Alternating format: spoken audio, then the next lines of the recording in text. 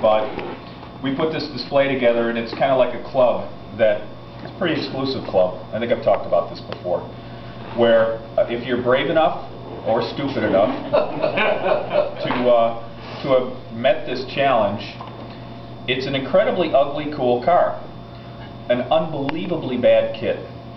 And so I had to scratch build a lot of things as these other guys did. I'm not going to steal their thunder, but this is my first attempt at putting parts on a car that didn't come in a kit.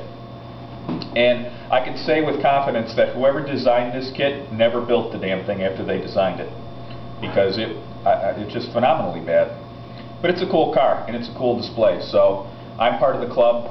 I get a little emotional sometimes talking about it, but a little reclamped. A little reclamped. Talk amongst yourselves. So that was a lot of fun. I'm glad. But the problem is the price of ownership now of this is getting a little steep, because these cars on eBay go for 50, 60 bucks. Yeah. For a really crappy kit, you got to really want it bad. And it's not the car so much. I think it's the club, the membership of the club. So. You have a newsletter? Yeah, we do, Nick. We just can't get anybody to write anything for it. So that's that.